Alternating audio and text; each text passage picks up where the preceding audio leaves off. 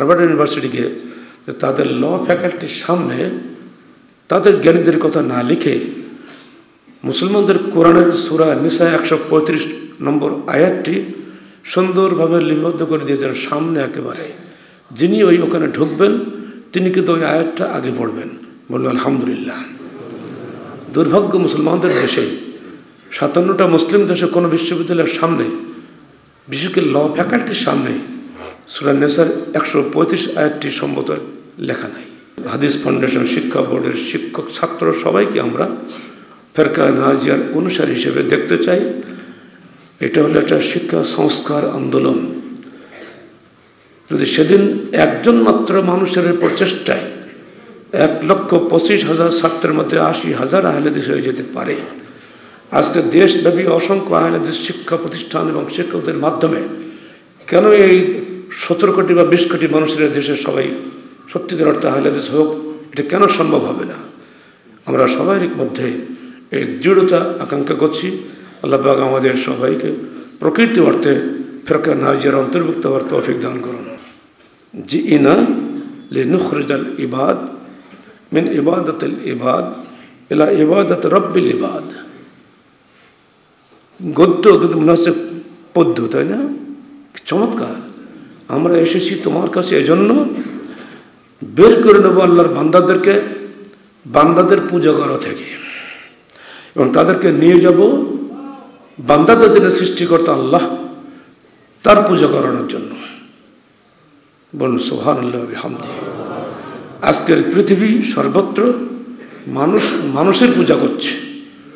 গণতন্ত্রের নামেই হোক, রাজতন্ত্রের নামেই হোক, সর্বত্র মানুষের পূজা চলছে, কোথাও আল্লাহর পূজা নাই।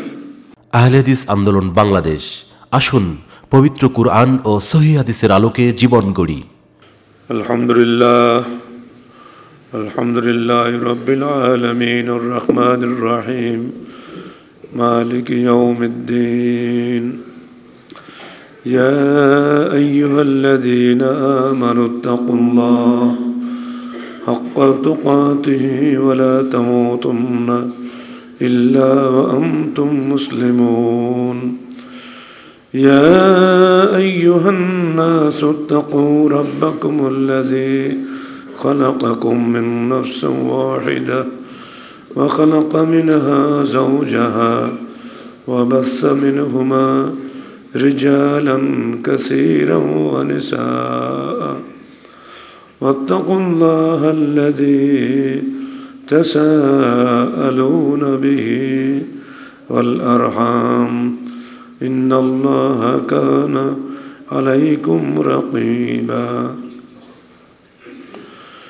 يا أيها الذين آمنوا اتقوا الله وقولوا قولا سديدا يصلح لكم أعمالكم ويغفر لكم ذنوبكم ومن يطع الله ورسوله فقد فاز فوزا عظيما.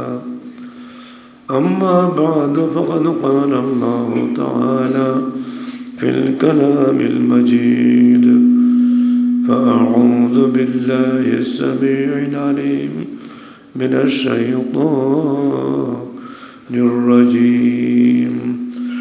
بسم الله الرحمن الرحيم. لا يستوي الذين يعلمون والذين لا يعلمون. لا يستوي الذين يعلمون والذين لا يعلمون. যাবতীয় হামদ ও সানা আল্লাহ রাব্বুল আলামিনের জন্য, এবং যাবতীয় দরুদ ও সালাত শেষ নবী মুহাম্মদ রাসূলুল্লাহ সাল্লাল্লাহু আলাইহি ওয়াসাল্লামের জন্য। মানুষ জন্মগতভাবে অজ্ঞ এবং মূর্খ, সে কিছুই জানে না এবং আগামী দিন কি হবে তার জীবনে কিছুই বুঝতে পারে না। সেই সাথে সে অত্যন্ত ভীরু, খুশিতে বাঘ হয়, দুঃখে দিশেহারা হয়।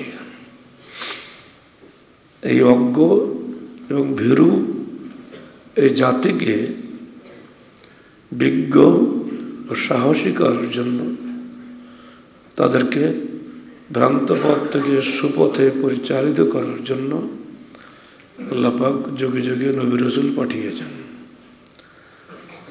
অতঃপর যখন সর্বশেষ নবীকে তিনি পাঠালেন, তার নিকটে জীবন্ত মুজিজা হিসাবে, চিরন্তন মুজিজা হিসাবে কোরআন ও সুন্নাহ পাঠালেন।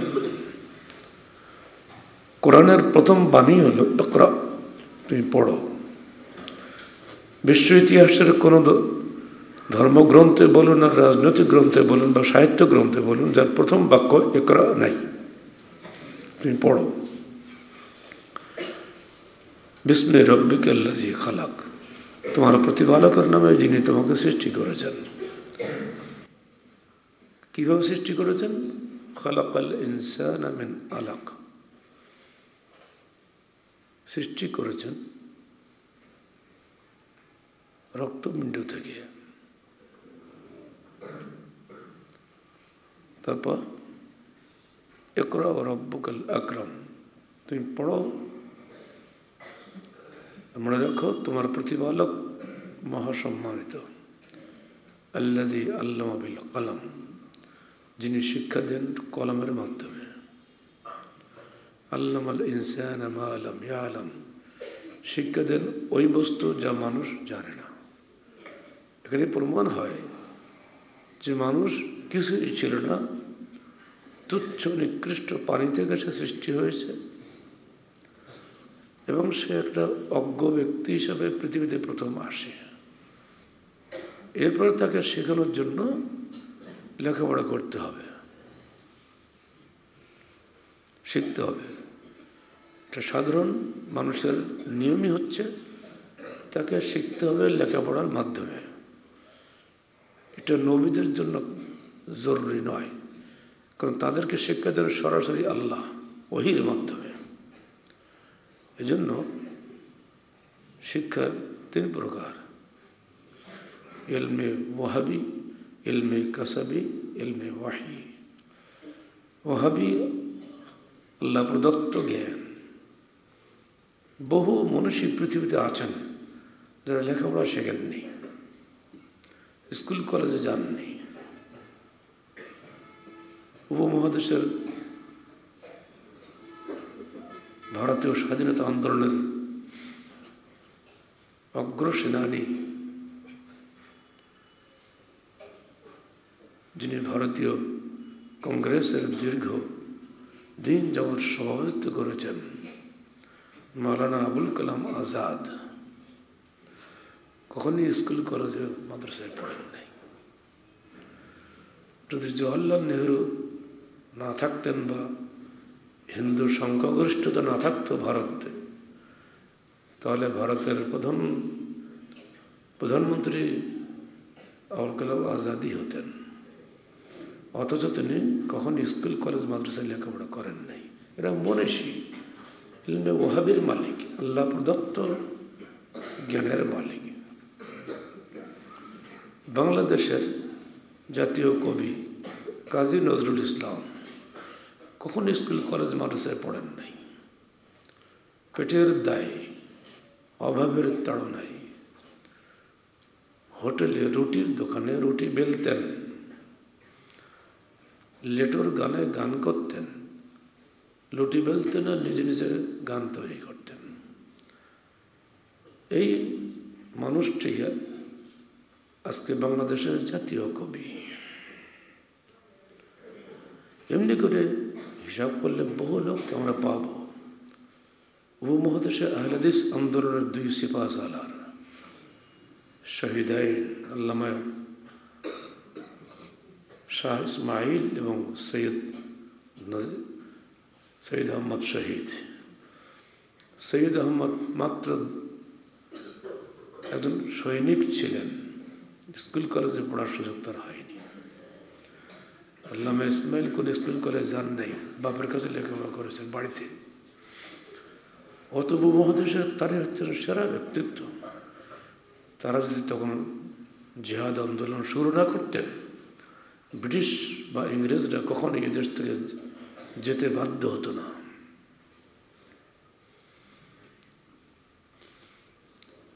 উপমহাদেশের শিক্ষা আন্দোলনের নেতা আল্লামা সৈয়দ নজির হোসেন দেহলেভি রহমতুল্লাহ আলাইহি 17 বছর পর্যন্ত কোনো মক্তব্যও জাননি, লেখাপড়া কিছুই করেনি, খেলার পাগল, ঘোড়া নিয়ে ছুটতে খুব ভালোবাসতেন। একদিন এক ব্রাহ্মণের সঙ্গে দেখা, রে নজির, তোর পরিবারের সবাই বড় বড় আলেম, আর তুই মূর্খ হয়ে থাকলি। এ কথাটা তোর অন্তরে খুব লাগলো। ওই দিনই রাত্রে 1 টাকা চারানা পকেটে নিয়ে পায়ে হেঁটে দিল্লি চলে গেলেন, কয়েকদিন সফর করে, কারণ গাড়ি ভাড়া দেওয়ার পয়সা তো নাই। এই মানুষটার কাছে পরবর্তীতে 1,25,000 ছাত্রের তিনি শিক্ষক হয়েছিলেন। আর এই বিহারের সূর্যগড়ের এই জন্মগত হানাফি এই মানুষটির যত ছাত্র ছিল তার মধ্যে 80,000 ছাত্র আহলে হাদিস হয়ে গিয়েছিল। আর তাদেরই মাধ্যমে ভারত, বাংলাদেশ, পাকিস্তান সর্বত্র যত আহলে হাদিস আজকে সংখ্যাগরিষ্ঠতা আপনারা দেখছেন, মূলত এই একটা মানুষের শিক্ষা আন্দোলনের কারণে। আজকে উত্তরবঙ্গে যে এত আহলে হাদিসের সংখ্যাগরিষ্ঠতা, পশ্চিম চাঁপাইনবাবগঞ্জের পাকা ইউনিয়নের নারায়ণপুর গ্রামের সন্তান রফিক মণ্ডলের প্রচেষ্টার ফলশ্রুতি। ইতিহাস আপনারা ভুলে যাবেন না। উইলিয়াম উইলসন হান্টার 1872 সালে ব্রিটিশ গভর্নমেন্টের কাছে যে রিপোর্ট পেশ করেন যে আহলে হাদিসদের এই অগ্রগতির কারণ কি, জিহাদ আন্দোলন কোত্থেকে আসলো, উনি যে রিপোর্ট দিয়েছেন সেখানে এটা বলেছেন পাকা নারায়ণপুর গ্রামে রফিক মণ্ডলের প্রচেষ্টায় সারা বাংলাদেশে, বিহারে, পশ্চিমবাংলায়, উড়িষ্যায়, আসামে এই দাওয়াত ছড়িয়ে পড়েছে। তার হিসাব মতে তখন তার অনুসারীদের সংখ্যা ছিল 68,000। অকল্পনীয় ব্যাপার। আমাদের থিসিসের শেষ পৃষ্ঠে আপনারা একটা মসজিদের ছবি দেখবেন পাকা নারায়ণপুরের। যদি ওই সময় গিয়ে আমরা ছবিটা না তুলে আনতাম, আজকে ওই ছবিটুকু হারিয়ে যেত।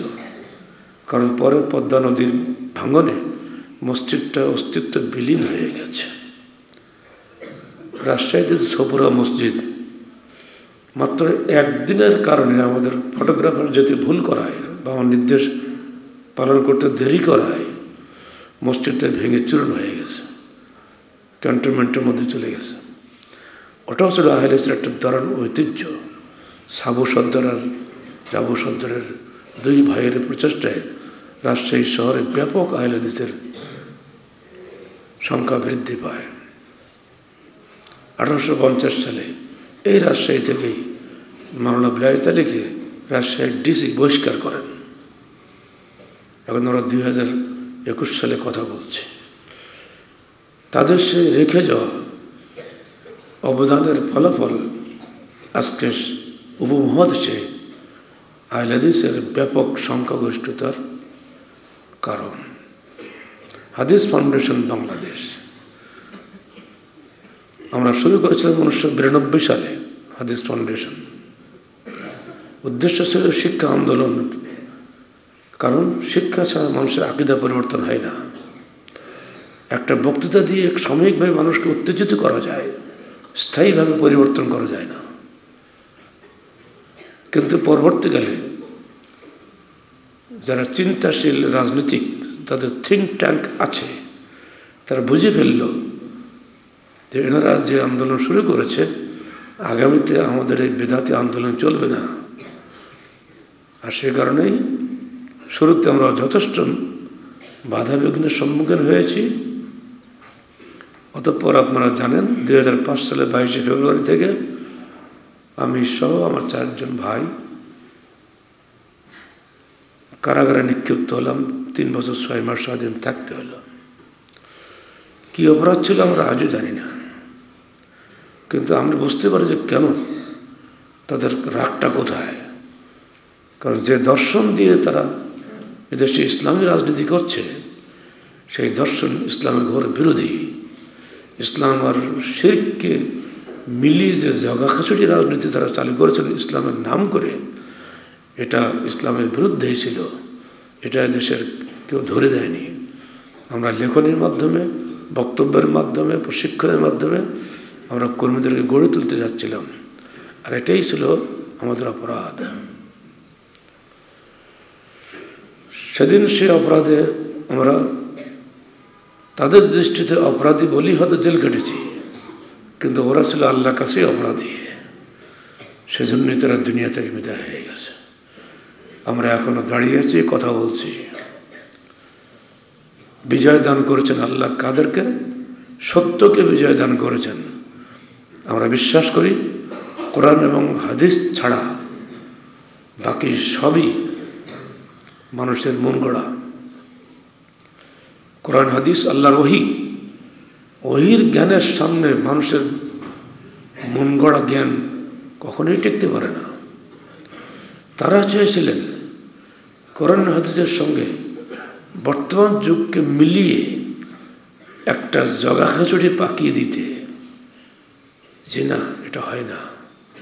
ইসলাম বাইজা নকিয়া, এটা আল্লাহ রসুলের জবান দিয়ে বের হয়েছে। স্বচ্ছ এবং পরিচ্ছন্ন একটা দিন আমি রেখে গেলাম তোমাদের কাছে। সে স্বচ্ছ এবং পরিচ্ছন্ন দিনের উপরে যখনই তারা কালিমা লেপন করে মিলাতে চেয়েছিল, গুলিয়ে ফেলতে চেয়েছিল। মানুষের পূজার আল্লাহর পূজা এক নয়।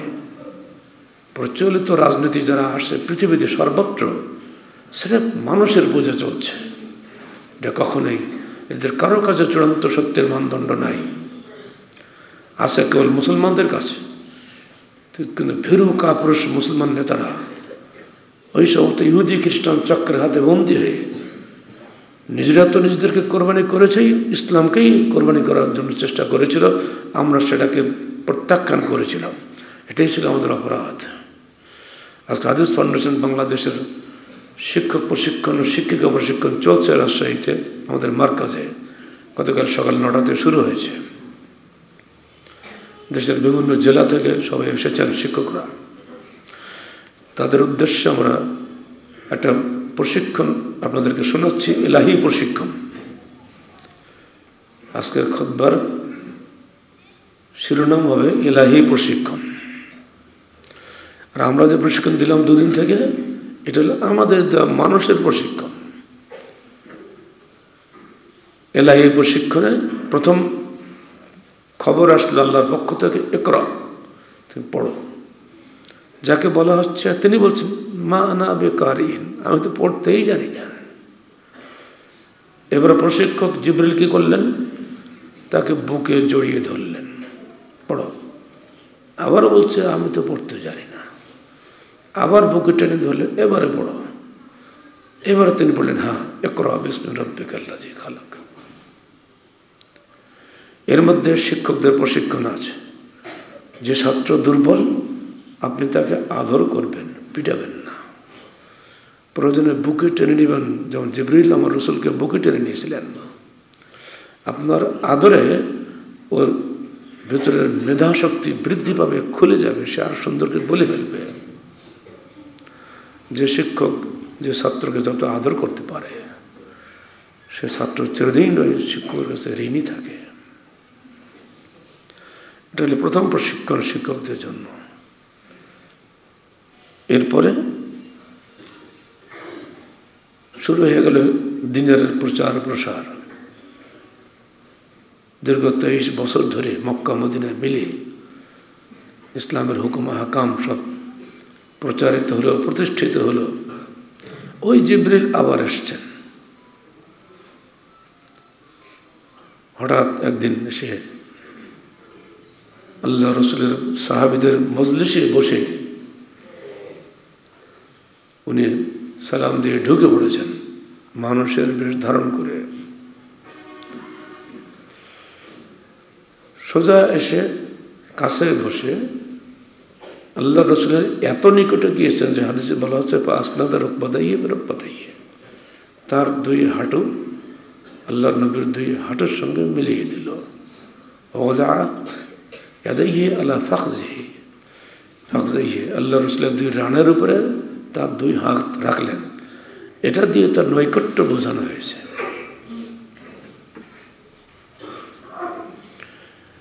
লোকটা কেমন? রাজুলুন শাদীদ বিয়াজ সিয়াব, ধবধবে সাদা পোশাক পরে আসছে।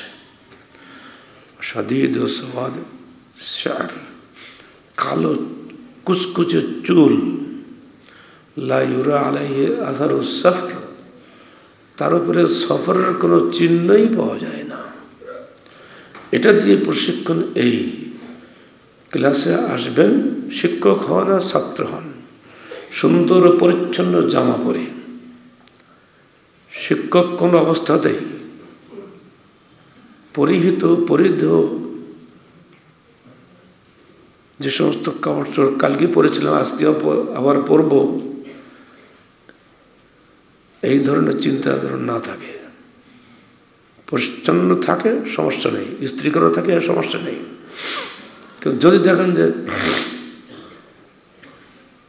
নষ্ট হয়ে গেছে, ওই ময়লা জামা গায়ে দিয়ে ক্লাসে আসবেন না। বাচ্চারাও ময়লা জামা গায়ে দিয়ে ক্লাসে যাবে না, কারণ জিবরিল এসেছিলেন সুন্দর পরিচ্ছন্ন পোশাক পরে। এটাই আমাদের জন্য ইলাহি প্রশিক্ষণ। তারপরে আল্লাহ রসুলের কাছে গিয়ে বসছেন। আমরাও কিন্তু সেই চেষ্টাই করি শিক্ষকের কাছাকাছি বসার। শিক্ষকদের কর্তব্য হবে প্রত্যেকেই যখন কাছে বসার চেষ্টা করবে, তখন তো কেউ কাছে বসতে পারবে না, ভিড় লেগে যাবে। উনি খুব সহজে একটা বুদ্ধি করতে পারেন, যেহেতু উনি সবাইকে চিনেন। যে ছেলেটা দুর্বল মেধা, অনেক ছেলে একটু কানে কম শোনে, উনি তাদেরকে ডেকে নিয়ে সামনে বেঞ্চে বসাবেন কাছে। নইলে ও ফার্স্ট বয় খালি সামনে বসবে আর অন্যরা সব পিছনে বসবে। সারা জীবন কিন্তু পিছনে গুলো পিছনেই থেকে যাবে। এর মধ্যে এই প্রশিক্ষণ আছে। এরপরে বাকি কথাগুলো বলে দিই। উনি এসে কি প্রশিক্ষণ দিলেন? মেশকাতের হাদিসে মুসলিম থেকে এসছে, মাল ইসলাম, ইসলাম কাকে বলে? তিনি জবাব দিলেন, আল ইসলাম আন তাশহাদা আল্লা ইলাহা ইল্লাল্লাহ ওয়া আন্না মুহাম্মাদান রাসূলুল্লাহ। ইসলাম হলো তুমি বলো যে আল্লাহ ছাড়া কোনো উপাস্য নেই এবং মুহাম্মদ আল্লাহর রসুল। ওয়া তুকিমাস সালাত, তুমি সালাত কায়েম করো। ওয়া তুতিয়াজ যাকাত, তুমি যাকাত আদায় করো। ওয়া তাসুমা রমাদান, রমজানের সিয়াম পালন করো। ওয়া তাহুজ্জাল বাইতা ইন ইসতাতা'তা ইলাইহি সাবিলা, এবং তুমি হজ পালন করো যদি তুমি মক্কা পর্যন্ত যেতে সক্ষম হও। এইটা দিয়ে বোঝা যায় যে হজ ফরজ হওয়ার পরে এই হাদিসটা আসছে। হজ ফরজ হচ্ছে 9ম বা 10ম হিজরিতে, অর্থাৎ আল্লাহ রসুলের মৃত্যুর 1 বছর আগে। তাহলে এই হাদিসটা কত পরে? অর্থাৎ ইসলামের একবার শেষ দিকে। এরপরে বলা হচ্ছে সাদাক্তা, তুমি ঠিক বলেছ। এইটি বলা তো সব চমক করছে। বলে কি?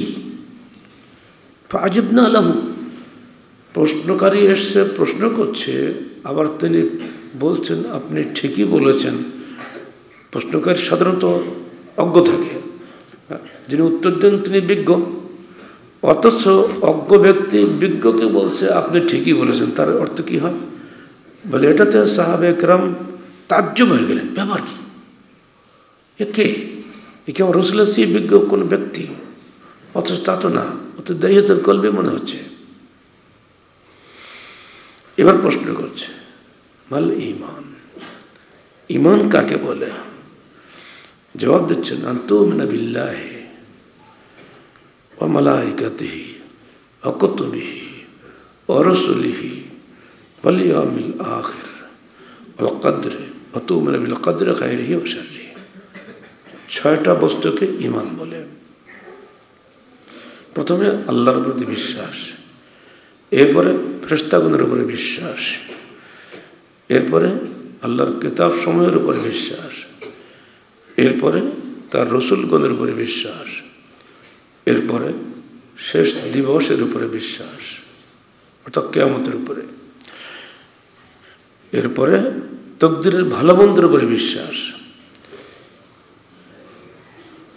এর মধ্যে চমৎকারভাবে সিরিয়াল মেনটেন করা হয়েছে। প্রথমে আল্লাহ, এরপরে ফেরেশতা, এরপরে কিতাব, এরপরে রসুল। আপনারা বলেন তো, আল্লাহর নিকট থেকে ওহী রসুল পর্যন্ত বহন করে কে নিয়ে আসেন? ফেরেশতা নয় কি? এই জন্য দেখেন 2 নম্বরে রাখা হয়েছে ফেরেশতাকে। আর ওহী বহনের দায়িত্বশীল ফেরেশতা কে? জিবরিল আলাইহিস সালাম। তিনি এসেছিলেন, উনি কিন্তু জিবরিল। এরপরে কার কাছে কি নিয়ে আসবেন? তিনি আল্লাহর কিতাব নিয়ে আসছেন, অর্থাৎ কোরআন নিয়ে আসছেন, তাওরাত নিয়ে আসছে, ইনজিল নিয়ে আসছে, জবুর নিয়ে আসছে। এই জন্য বলা আছে 3 নম্বরে কুতুবিহি, 4 নম্বরে রসুলিহি, তার রসুলগণের উপরে বিশ্বাস। তো উনি ওহী বা কিতাব এনে কাকে দিতেন? রসুলকে দিতেন না। এই জন্য রসুলের নামটা আসছে 4র্থ নম্বরে। এবারে ওয়াল ইয়াউমিল আখির, রসুল দুনিয়াতে তার রিসালাত প্রচার করবেন, তারপরে শেষ দিবসে কিয়ামতের দিন সবাইকে হাজির হতে হবে, সেখানে আমাদের কর্মফল দেওয়া হবে। দুনিয়াটা হলো কর্মজগৎ, আর মৃত্যুর পর হলো কর্মফলের জগৎ। কথাটা মনে রাখবেন সবসময়। মৃত্যুর পরে কিন্তু আর কিছু হবে না। মৃত্যু পর্যন্ত আমার সময়, আজাল,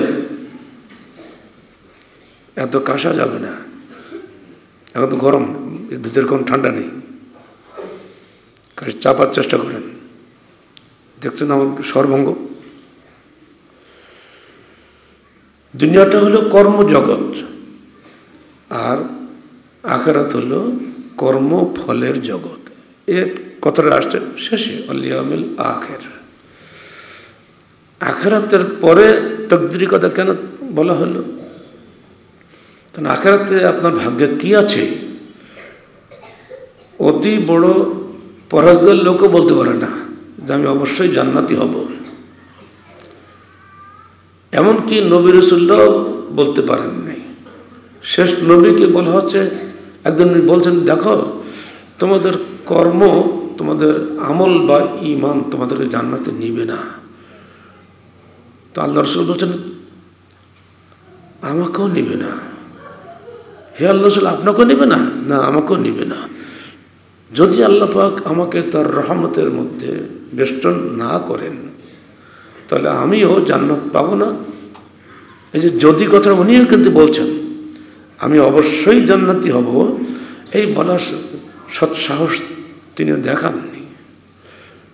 এজন্য আল কদরে খায়রিহি ওয়া শাররিহি, অর্থাৎ তার জান্নাত কি জাহান্নাম, এই বিষয়টা তাকদীরে লিপিবদ্ধ আছে আগে থেকেই। হাদিসে ব্যাখ্যা আসছে অন্যভাবে, যে একজন ব্যক্তি সারা জীবন নেক আমল করেছে, আর মাত্র 1 হাত বাকি জান্নাতে যাওয়ার জন্য, হঠাৎ সে এমন একটা পাপ করল, সে জাহান্নামী হয়ে গেল। আছে না হাদিসে? একজন ব্যক্তি সারা জীবন অন্যায় করেছে, হঠাৎ সে এমন একটা নেকির কাজ করলো, আল্লাহ পাক তাকে জান্নাতে পাঠিয়ে দিলেন। এ বিষয়ে 100 মানুষকে হত্যা করার একটা কাহিনী আপনারা শোনেন না? প্রায় এত বড় পাপিকেও আল্লাহ পাক ক্ষমা করে জান্নাতে নিয়ে যাচ্ছেন। সেজন্য আল কদরে খায়রিহি ওয়া শাররিহি, অর্থাৎ জান্নাতাহু ওয়া না রহ, এটা সম্পূর্ণ শেষের দিকে আনা হয়েছে। প্রশ্ন হতে পারে যে ঈমান আগে হবে না ইসলাম আগে হবে? এর মধ্যে বহুত মজাব আছে, ওই ইখতিলাফে আমি যাচ্ছি না। মূলত ঈমান আগে হওয়ার কথা, কিন্তু এখানে এসেছে মিশকাতে 2 নম্বর হাদিসে ইসলাম আগে, ঈমানটা আসছে পরে। শিক্ষক ভাইদেরকে বলবো আসলে এইটাই কিন্তু ফাইনাল নয়। আবার কাশি শুরু হয়ে গেল। বুখারী শরীফের বর্ণনায় ঈমান আগে আনা হয়েছে, এটা হলো মুসলিম শরীফের হাদিস।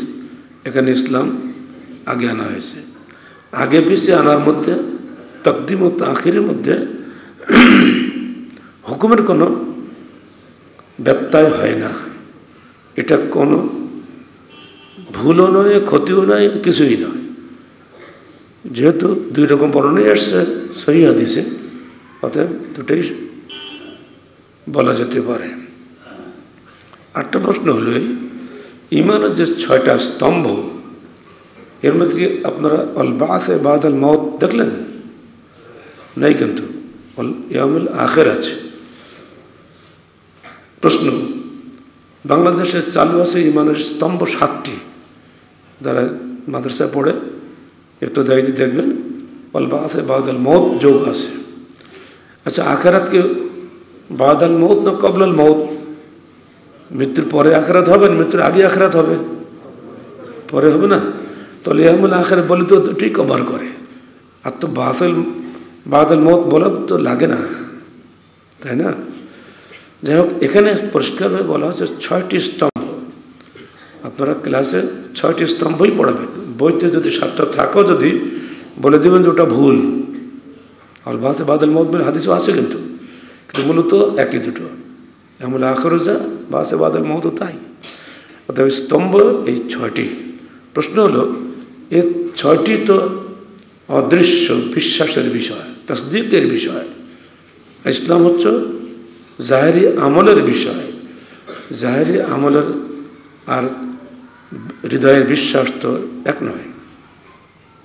এর উত্তর হল এই, এখানে বলা হয়েছে আতাকুম ইউআল্লিমুকুম দীনাকুম, জিবরিল এসেছেন তোমাদেরকে দিন শিক্ষা দেওয়ার জন্য।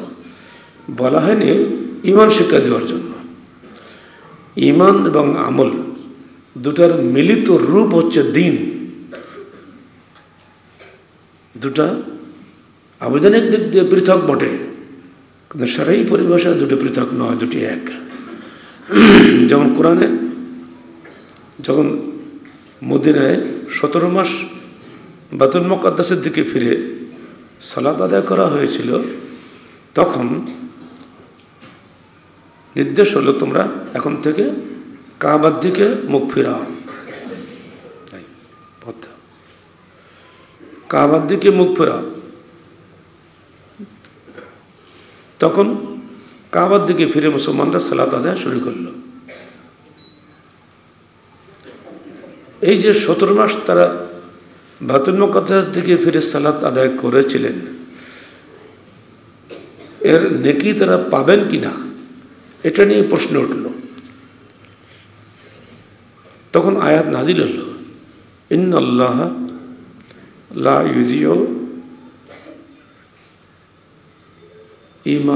ঈমানাকুম, না আয়াতটা, আল্লাহ তোমাদের ঈমানকে নষ্ট করবেন না। তো সালাত পড়া কি ঈমান তো নয়, সালাত তো জাহেরি আমল। তখন আল্লাহ পাক আমলকে ঈমান বলে আখ্যায়িত করেছেন। সে কারণ বিশ্বাস আছে, কর্ম নাই, ওর তো কোনো মূল্য নেই। আর সেজন্যই দুটোকে একত্রিত করে জেমা ওহাদ্দিন, জেমা হুমাদ্দিন, দুটো একত্রিত করলেই দিনে পরিণত হয়। আর সেখানে গিয়ে আল্লাহ বলছেন ইন্নাদ-দীনা ইনদাল্লাহিল ইসলাম, আল্লাহর নিকটে দিন হচ্ছে ইসলাম। শুধু বিশ্বাসের নাম ঈমান নয়। আত-তাসদীকু বিল জানান, আল ইকরার বিল লিসান, আল আমল বিল আরকান, ইয়াজিদু বিত তাআহ, ইয়ানকুসু বিল মা'রিফা। আল ঈমান ওয়াল আসল ওয়াল আমল ওয়াল ফারা। এটি হচ্ছে ঈমানের সংজ্ঞা। হৃদয়ে বিশ্বাস, মুখে স্বীকৃতি, কর্মে বাস্তবায়নের সমন্বিত নাম ঈমান, যা আনুগত্যে বৃদ্ধিপ্রাপ্ত হয় ও গুনাহে হ্রাসপ্রাপ্ত হয়। বিশ্বাস হলো মূল, কর্ম হলো শাখা। শাখা কেটে গেলেও কিন্তু মূল ঠিক থাকে। নারকেল গাছের মাথা যে ঝড়ে উড়েও যায়, বডিকে আমরা কিন্তু নারকেল গাছই বলি, তাই না? আম গাছের যদি ডাল ভেঙেও যায়, ওকে আমরা আম গাছই বলি। মুমিনের যদি ঈমান ঠিক থাকে আর যদি আমল নষ্ট হয়ে যায় কোনো কারণে, ততও সে মুমিন থাকে, সে কাফের হয় না। এ নিয়ে অনেক সমস্যা আছে। মুসলমানদের মধ্যে বহু ফেরকা তৈরি হয়ে গেছে। যারা মানুষ খুন করে, জঙ্গি যারা, তাদেরকে বোঝানো হয়েছে যেহেতু কবিরা গুনাহগার ব্যক্তি কাফের, আর সরকার তো কবিরা গুনাহ করতেই থাকে সবসময়। ওরা সুদ ঘুষ যত দুর্নীতি সব সরকারের পৃষ্ঠপোষকতাতেই হয়, মুখে যাই বলুক না কেন। অতএব সরকার হলো কবিরা গুনাহগার, সরকার ইসলাম বিরোধী আইন জারি করে। অতএব সরকার বা সরকারের লোকদের, পুলিশ, বিডিআর, আর্মি যাই থাক না কেন, এদেরকে হত্যা করা বড় নেকির কাজ। এই যে চরমপন্থী আকীদাটা মূলত কিন্তু এখান থেকে আসছে। যারা মনে করে আমল ঈমানের অপরিহার্য অংশ, এই আকীদাটাই তাদেরকে জঙ্গিবাদে উৎসাহিত করেছে। আহলে হাদিসের ঈমান হচ্ছে এই যে আমল ঈমানের অপরিহার্য অংশ নয়, বরং ঈমানের শাখা। মনে রাখবেন ভালো করে, শাখা এবং মূল কখনো এক নয়। এই আকীদাগত পার্থক্যের কারণে আহলে হাদিসের শিক্ষকরা কখনোই ক্লাসে কোনো চরমপন্থী আকীদা প্রচার করবেন না। আল্লাহ বলছেন, ওয়াকাযালিকা জাআলনাকুম উম্মাতান ওয়াসাতান লিতাকুনু শুহাদা আলান নাস, আমরা তোমাদেরকে মধ্যবর্তী উম্মতে পরিণত করেছি। আসলে এরপর 3 নম্বর প্রশ্ন কি? আখবিরনি আনিল ইহসান। ইহসান কাকে বলে? জবাব, আন তা'বুদাল্লাহা কান্নাকা তারাহু ফাইন লাম তাকুন তারাহু ফাইন্নাহু ইয়ারাক। তুমি আল্লাহর ইবাদত করবে এমনভাবে যেন তুমি তাকে দেখতে পাচ্ছ। যদি সেটা করা সম্ভব না হয়, তাহলে তুমি মনে করো যে আল্লাহ তোমাকে দেখছেন। এই বিশ্বাস যখন আপনার মধ্যে দৃঢ়ভাবে প্রতিষ্ঠিত হবে, তখন আপনার আমল এবং আচরণ অন্যদের থেকে সম্পূর্ণ পৃথক হয়ে যাবে। ফামান ইয়া'মাল মিসকালা যাররাতিন, বলেন, খায়রান ইয়ারাহ, ওয়া মান ইয়া'মাল মিসকালা যাররাতিন শাররান ইয়ারাহ। যে ব্যক্তি একটা অণু পরিমাণ নেকির কাজ করবে, আল্লাহ পাক ওটাও দেখছেন। আর যে একটা অণু পরিমাণ মন্দ কর্ম করবে, ওটাও আল্লাহ দেখছেন। এইটা যখন বিশ্বাস দৃঢ় হবে আপনার মধ্যে, আপনি শিক্ষক, আপনার মধ্যেও থাকবে, আপনার ছাত্রের মধ্যেও যদি এই বিশ্বাসটা আপনি দৃঢ়ভাবে প্রতিষ্ঠিত করতে সক্ষম হয়ে যান, আপনার জীবন সার্থক, আর কিছুই লাগবে না। এটা ইহসান। ঈমানের সর্বোচ্চ স্তর হচ্ছে এটা।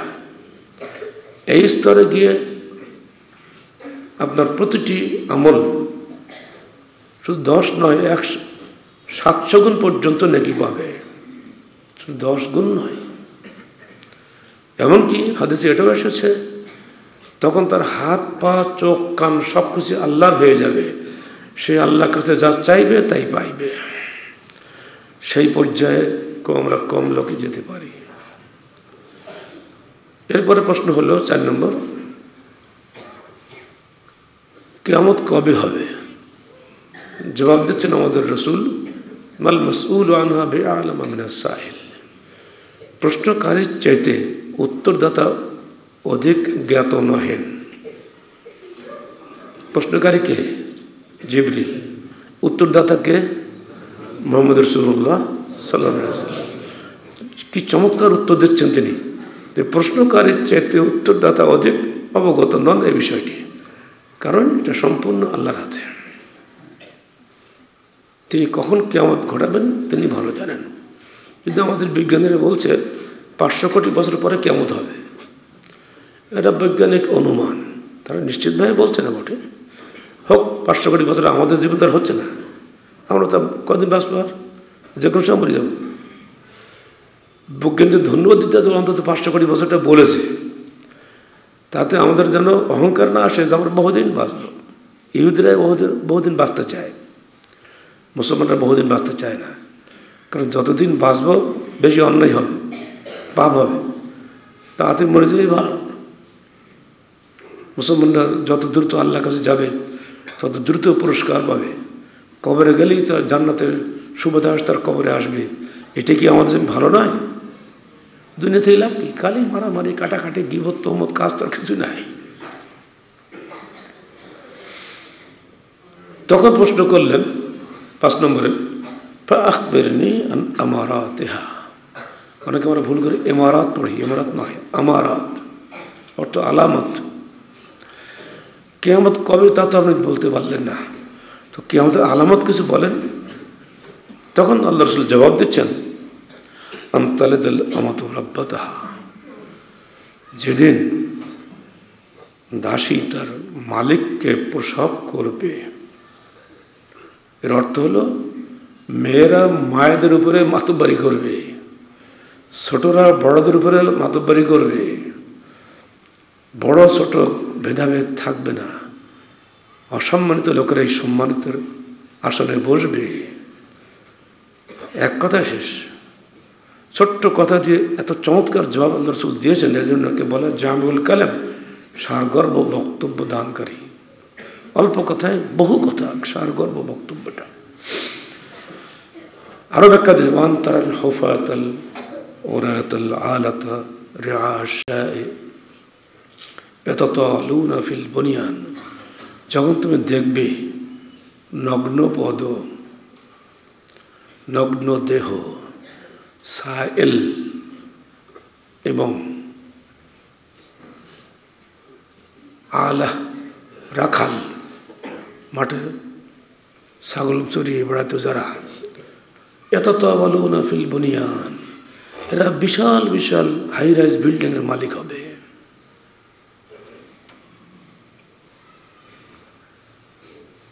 কলা সুম্মান তালাকা, এটুক বলে হাদিসে বলা হচ্ছে, এরপরে ওই প্রশ্নকারী চলে গেল। ফালাবাস্তু মালিয়ান, ওমর ফারুক বলছেন আমি কিছুক্ষণ অপেক্ষা করলাম। সুম্মা কাল আলী, অথবা আল্লাহ রাসূল আমাকে বললেন, ইয়া ওমর, হে ওমর, আতাদরি মান সাইল, তুমি কি জানো এই প্রশ্নকারীটা কে? কুলতু আল্লাহ ওয়া রাসূলুহু আ'লাম, আমি বললাম আল্লাহ এবং তার রাসূল অধিক জ্ঞাত। জবাব দিলেন, ফাইন্নাহু জিবরিল, উনি ছিলেন জিবরিল আলাইহিস সালাতু ওয়াস সালাম। বলেন সবাই আলাইহিস সালাতু ওয়াস সালাম, তার উপরে শান্তি বর্ষিত হোক। আতাকুম ইউআল্লিমুকুম দীনাকুম, উনি এসেছিলেন তোমাদের কাছে দ্বীনের তালিম দেওয়ার জন্য, প্রশিক্ষণ। শিক্ষক ভাইরা এই হাদিস থেকে প্রশিক্ষণ নিতে পারেন।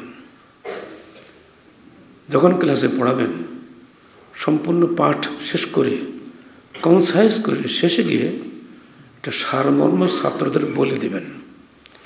কারণ এখানে আমরা দেখছি এই হাদিসটা এসছে হজ ফরজ হওয়ার পরে, অর্থাৎ ইসলামের একেবারে শেষ দিকে। ইসলামের যে সমস্ত বিধানগুলো ছড়িয়ে ছিটে ছিল 23 বছর ধরে, সবগুলোকে একত্রিত করে চমৎকারভাবে এখানে উপস্থাপন করা হয়েছে। সেজন্য আমরা এখন বলতে পারি ইমানের স্তম্ভ 6টি। আগে কিন্তু আমরা বলতে পারতাম না। অর্থাৎ 23 বছর ধরে ইসলাম যেখান যেভাবে নাজিল হয়েছে সবগুলো একত্রিত করে, যেহেতু জিবরিল এখানে বলেছেন, আল্লাহ রাসূল জবাব দিয়েছেন বলেই আমরা এখন বলতে পারি। ইসলামের যে 5টা স্তম্ভ আমরা কিন্তু বলতে পারতাম না যদি হাদিসটা না পেতাম।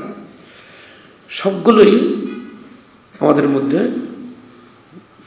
শিক্ষণীয় বিষয় রয়েছে সবগুলোর মধ্যে। ক্লাসে যখন পড়াবেন, বিষয়বস্তুকে সব শেষে একত্রিত করে সারমর্ম আকারে ছাত্রদের মস্তিষ্কে বসিয়ে দিবেন। ছেলেরা তখন খুশি মনে চলে আসবে যে 1 ঘন্টার ক্লাস সব কি কারো মনে রাখা সম্ভব নাকি। শেষে যদি কনসাইজটা বলে দেন, দেখো আজকের এই গল্পে এটাই শিক্ষণীয়, আজকের এই কবিতা এটাই সারমর্ম। আপনারা আমাদের লেখনগুলি যারা পড়েছেন, সিরাত রসুল পড়েন বা যেটাই পড়েন, দেখবেন আমরা দিয়ে দিয়েছি শেষে শিক্ষণীয় দিয়েছি না, তফসিরের মধ্যেও দিয়ে দিয়েছি শিক্ষণীয়। এটা কিন্তু অন্যরা দেয় না, কারণ আমরা জানি মানুষের জেহেন এত বেশি মুখস্থ শক্তির কারণ নেই যে পুরোটা মুখস্থ করে রাখবে। সারমর্ম শেষে দিতে হবে। এটা নবীর প্রশিক্ষণ, ইলাহি প্রশিক্ষণ। এখানে একটা প্রশ্ন আছে যে অন্য হাদিসে আসছে কালা ওমর লাবেস্ত সালাসান, আমি 3 দিন অপেক্ষা করলাম। আর এখানে বলেছে মালিকজান, কিছু সময় অপেক্ষা করলাম, ইখতিলাফ আছে। এটা ব্যাখ্যা দিয়েছেন ইমাম নববী যে ওই সময় যখন আগত ব্যক্তি চলে গেলেন তখন সবাই চলে গিয়েছিলেন, ওমরও চলে গেছিলেন। কিন্তু 3 দিন পরে আল্লাহ রসুল নিজে ওমরকে ডেকে বললেন, তুমি কি জানো কে এসেছিল? এইভাবে ইমাম নববী সমন্বয় করেছেন। যেটাই হোক, আমরা কিন্তু এর মধ্যে শিক্ষণীয় বিষয় পেয়ে গেছি যে ইসলামের পুরা সারমর্ম চলে আসছে ঈমানের এই 6টি স্তম্ভের মধ্যে, আর ইসলামের এই 5টি স্তম্ভের মধ্যে। সর্বোচ্চ ইবাদতের রূপ হচ্ছে ইহসানের মধ্যে, কান্নাকা তারা হো, যেন তুমি তোমার প্রতিপালককে দেখতে পাচ্ছ। আর এই ঘটনাগুলো নাজিল হয়েছে ইসলামের শেষ পর্যায়ে এসে এই হাদিসটা এসেছে।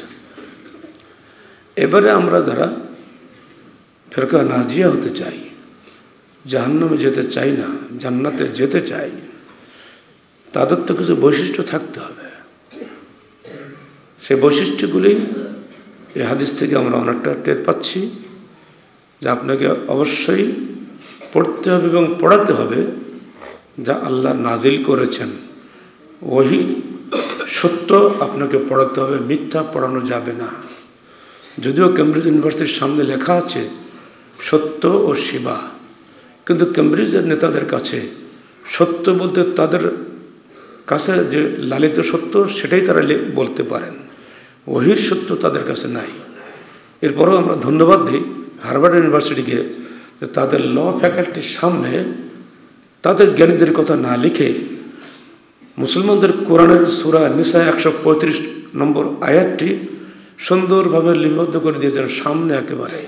যিনি ওখানে ঢুকবেন তিনি কিন্তু ওই আয়াতটা আগে পড়বেন, বললেন আলহামদুলিল্লাহ। দুর্ভাগ্য মুসলমানদের দেশে, 57টা মুসলিম দেশে কোনো বিশ্ববিদ্যালয়ের সামনে, বিশেষ করে ল ফ্যাকাল্টির সামনে সূরা নিসার 135 আয়াতটি সম্ভবত লেখা নাই। আমাদের বিশ্ববিদ্যালয় তো বাংলাদেশের 2য় বৃহত্তম বিশ্ববিদ্যালয়, তাই না? আছে এখানে? কোথাও নাই। এখানে আছে কি হাইকোর্টের সামনে বলতে পারেন? গ্রিক থেমিস দেবী, নামটাও তো একটা বিদঘুটে নাম। উনি একজন গ্রিক বিচারপতি ছিলেন, মহিলা। সেটাই হচ্ছে ন্যায় বিচারের প্রতীক আমাদের মুসলমান আইনজীবীদের কাছে। সেইটা লক্ষ লক্ষ টাকা ব্যয় করে মূর্তি বানিয়ে টাঙিয়ে ঝুলিয়ে রাখছে, মানে দাঁড় করে রাখছে হাইকোর্টের সামনে। এই দেশে আল্লাহর রহমত নেমে আসবে মনে করেন নাকি? মূর্তি পূজার দেশ।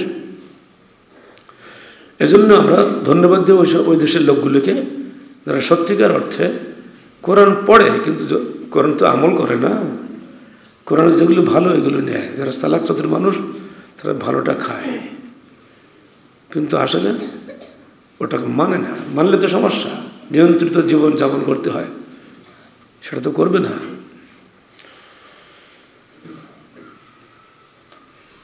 উন্নত মানের শিক্ষক যারা হবেন তাদের লক্ষ্য থাকতে হবে আমি নাজাতপ্রাপ্ত দলের অন্তর্ভুক্ত হব, আমার ছাত্রদেরকেও নাজাতপ্রাপ্ত দলের অন্তর্ভুক্ত করব।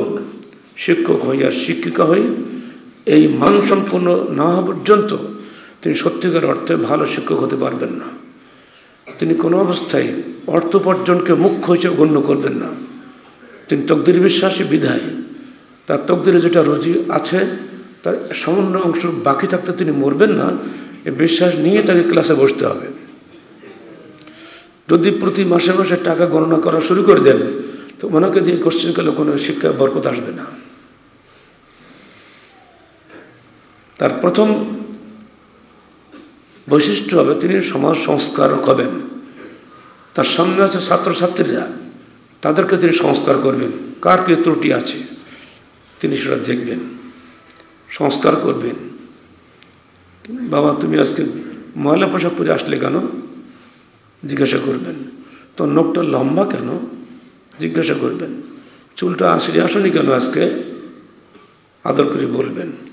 টুপিটা মাথা দিয়েছে তো ময়লা দেখছি, সাফ করেনি কেন, টুপিকে আর নাই। এই যে সংস্কার ধর্মী মেজাজ আপনার থাকতে হবে, তাহলে আপনার ছাত্র আপনার হাতে গড়বে। আপনি যদি সোজাসুজি ক্লাসে এসে পড়া শুরু করে দিন আর সিলেবাস খতম করেন, এটা দিয়ে কোশ্চেন করলে ছাত্র গড়বে না। মনে রাখবেন হাদিসটা সবসময় অনেক মাসউদ রাদিয়াল্লাহু আনহু قال قال رسول الله صلى الله عليه وسلم بدأ الإسلام غريبا وسيعود كما بدأ فطوبى للغرباء। ইসলাম এসেছিল গুটি কয়েক মানুষের হাত দিয়ে, ইসলাম আবার তাদের কাছেই ফেরত যাবে। আর জান্নাতের সুসংবাদ হলো সেই অল্প সংখ্যক লোকদের জন্য। প্রশ্ন করা হল ইয়া রাসূলুল্লাহ মানেল গোরাবা, এই অল্প সংখ্যক লোকেরা কারা? আল্লাহ রাসূল তাদের নাম বলেননি, কিন্তু বলেছেন কি আল্লাযীনা ইসলিহুনা মা আফসাদান নাস, যারা মানুষের সংস্কার করে। যে সমস্ত সুন্নত বিপর্যস্ত হয়ে গেছে নাই, এইগুলোকে যারা উঠিয়ে আবার মানুষের সামনে তুলে ধরে, তারাই হলো সে সংস্কারক। যুগে যুগে এক একটা কুসংস্কার সমাজে আসতেছে, শিক্ষা প্রতিষ্ঠানেও আসতেছে। এখন আমাদের ছেলেদেরকে দাঁড় করিয়ে জাতীয় সংগীত শোনানো হচ্ছে, আমাদেরকে সেখানে কদিন পরে শহীদ মিনারের সামনে যে ফুল দিতে হবে, মূর্তি খাড়া করা হচ্ছে, কত কি আসতেছে, একটা পর একটা আসবেই। মুসলমান এটা করবে না, তারা বিসমিল্লাহ বলে পাঠ শুরু করবে, শিক্ষকরা বিসমিল্লাহ বলে অধ্যয়ন শুরু করাবেন। আল্লাহ ছাড়া অন্য কারোর নাম দিয়ে তারা দর্শ শুরু করতে পারেন না, কারণ আমার আল্লাহ আমাকে বলেছেন ইকরা, তুমি পড়ো, এটা আল্লাহর হুকুম, আমি পড়ো আল্লাহর নামে। বিসমি রাব্বিকাল্লাযী খালাক, তুমি তোমার প্রতিপালকের নামে পড়ো। অর্থাৎ আমি বা আমার বাচ্চা আল্লাহর নামেই পড়া শুরু করবে, অন্য কোনো নামে নয়। এটাই হলো সর্বশেষ কথা মুসলমানদের পক্ষ থেকে। জোর করে যদি চাপিয়ে দেয় গুনাহগার সেই হবে, আমরা ওতে যাব না। 2 নম্বর, তারা সবসময় মধ্যপন্থী হবেন। বাচ্চাদেরকে শিখাবেন বাবা জুলুম করলে জুলুম বরদাস্ত করো, নবী রাসূলরা জুলুম সহ্য করেছেন কিন্তু আপোষ করো না, তুমি মধ্যপন্থী থাকবে, কখনোই হামলা করবে না, শেষ। 3 নম্বর, তারা সর্বদা জামাতবদ্ধ থাকবেন ও আল্লাহর পথে সংগ্রামী হবেন। আল্লাহর বিধান কোনটা শিক্ষা দেওয়া হবে ক্লাসে, এবং এই ব্যাপারে হকপন্থী শিক্ষকরা সর্বদা সংগঠনভুক্ত থাকবেন, জামাতবদ্ধ থাকবেন। কারণ আল্লাহ বলছেন ইন্নাল্লাহা ইউহিব্বুল্লাযীনা ইউকাতিলুনা ফি সাবিলিহি সাফফান কাআন্নাহুম বুনিয়ানুম মারসুস। আল্লাহ ভালোবাসেন ওই সব মানুষকে যারা আল্লাহর পথে সংগ্রাম করে সারিবদ্ধভাবে শিশু ঢালা প্রাচীরের ন্যায়। আমাদেরকে অবশ্যই প্রিন্সিপাল হই আর হেডমাস্টার হই আর নিচের ক্লাসে শিক্ষক হই, আমরা সবই একই জামাতভুক্ত, আমরা সবাই নাজি ফেরকার উদ্দেশ্যেই কাজ করি। যোগ্যতার মেধা বিভিন্ন কারণে কম বেশি থাকতে পারি আমরা, এটা আল্লাহর বিধান, কিন্তু লক্ষ্য আমাদের সবারই এক, ইউকাতিলুনা ফি সাবিলিহি, আল্লাহর পথে আমরা সংগ্রামী। এরপরে তিনি বলছেন আলাইকুম বিল জামাআহ ওয়া ইয়াকুম আল ফুরকা, তোমরা জামাতবদ্ধ থাকো, বিচ্ছিন্ন থেকো না। তারা যে কোনো মূল্যে সুন্নতকে আঁকড়ে ধরবেন, বিদআত থেকে দূরে থাকবেন। বার্ষিক মিলাদুন নবী, ছেলেমেয়েদের চাঁদা চাওয়া হচ্ছে, মিলাদ হবে। আহলে হাদিস ফাউন্ডেশন শিক্ষা বোর্ডের অধিভুক্ত কোনো শিক্ষক কোশ্চিনকালেও মিলাদে অংশগ্রহণ করবেন না। আপনি আপনার ছাত্রদের কাছ থেকে মিলাদের চাঁদা নিতে পারেন না। এগুলো বেদাতের সঙ্গে আপোষ করা চলবে না। চাকরি চলে যাওয়া যাবে তাও ভালো, কিন্তু বেদাতের সঙ্গে একদিন আপোষ করে জিন্দগি ভরে আমি জাহান্নামে থাকবো, এটার মধ্যে আমি থাকতে রাজি নেই। কারণ আমার রাসূল বলেছেন, আলাইকুম বিসুন্নতি ওয়া সুন্নাতিল খুলাফায়ে রাশিদিন, তোমাদের উপর অপরিহার্য হলো আমার সুন্নত এবং খোলাফায়ে রাশিদিনের সুন্নত। খোলাফায়ে রাশিদিন কখনো মিলাদ পড়েননি, আমার রাসূল কখনো নিজের জন্মদিবস পালন করেননি, আমরা করি না। সরকার যদি লাঠি মারে লাঠি খাবো তাও ভালো, কিন্তু বেদাত করব না। সবশেষে আল্লাহ পাকের এই বাণী মনে রাখবেন, ওয়ালা তাহিনু ওয়ালা তাহজানু ওয়া আনতুমুল আ'লাউন ইন কুনতুম মুমিনিন। সূরা আলে ইমরান 139 আয়াত। তোমরা কোনো অবস্থাতেই ভেঙে পড়ো না, চিন্তিত হইও না, তোমরাই বিজয়ী।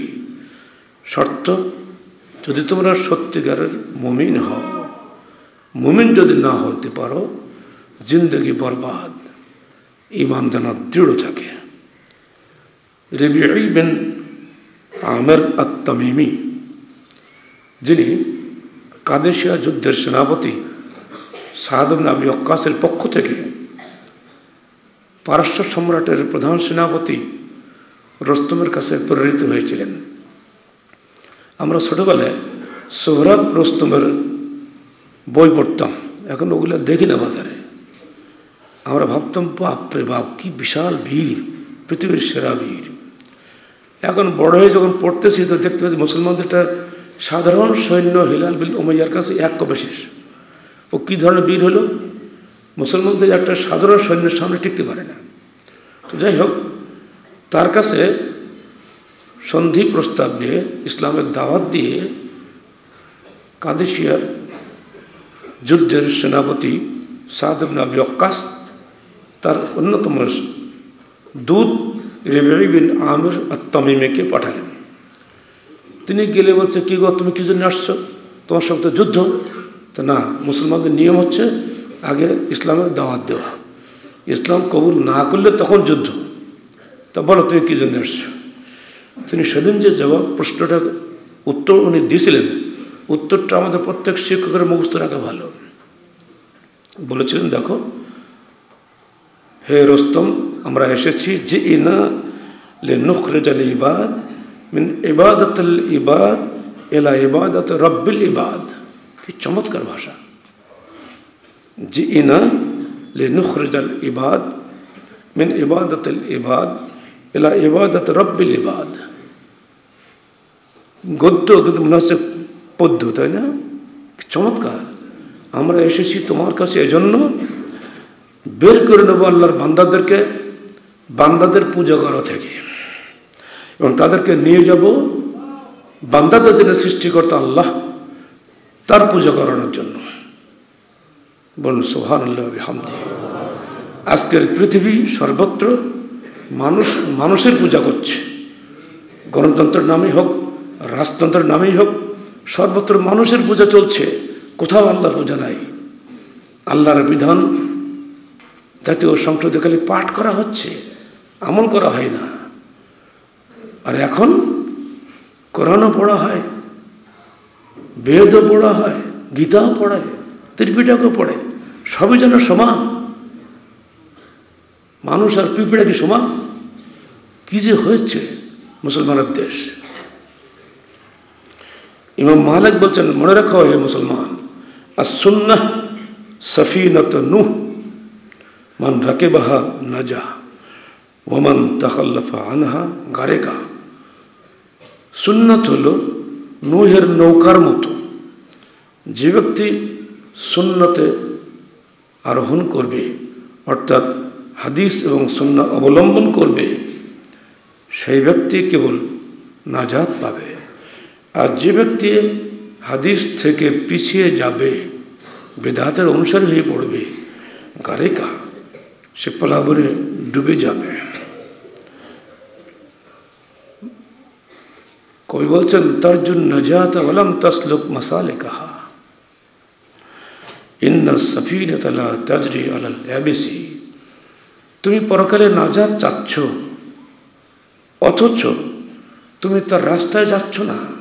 কোন রাস্তায় গেলে তুমি নাজাত পাবে, তুমি সে রাস্তায় যাচ্ছ না। মনে রেখো, নৌকা কখনো শুকনো ডাঙ্গা দিয়ে চলে না, পানি দরকার হয়। সুন্নত আমল না করে আপনি জান্নাত পাবেন না। এ কারণে শাহ ওলিউল্লাহ মুহাদ্দিস দেহলভী, যিনি ভারতের মুসলমানদের কাছে হাকিমুল উম্মাহ বলে পরিচিত, তিনি বলছেন আল ফিরকাতুন নাজিয়া হুমুল আখিজুনা ফিল আকিদা ওয়াল আমল জামিয়ান। মুক্তিপ্রাপ্ত দল তারাই যারা আকিদা ও আমল উভয় দিক দিয়েই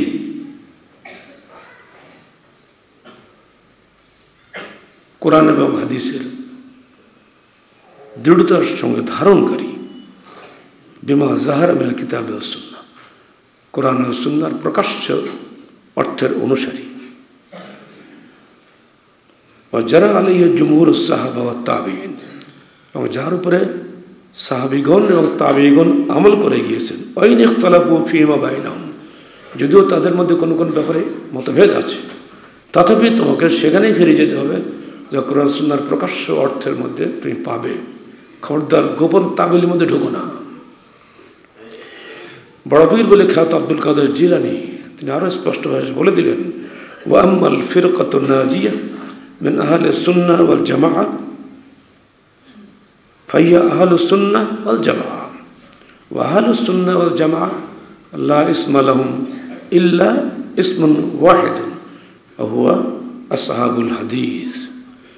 মনে রেখে দিও, মুক্তিপ্রাপ্ত দল হচ্ছে আহলে সুন্নাত ওয়াল জামাত। আর আহলে সুন্নাত ওয়াল জামাতের অন্য কোনো নাম নেই আসহাবুল হাদিস বা আহলে হাদিস ব্যতীত। বলুন আলহামদুলিল্লাহ। আহলে হাদিস হওয়া ব্যতীত জান্নাত পাওয়ার কোনো রাস্তা নেই।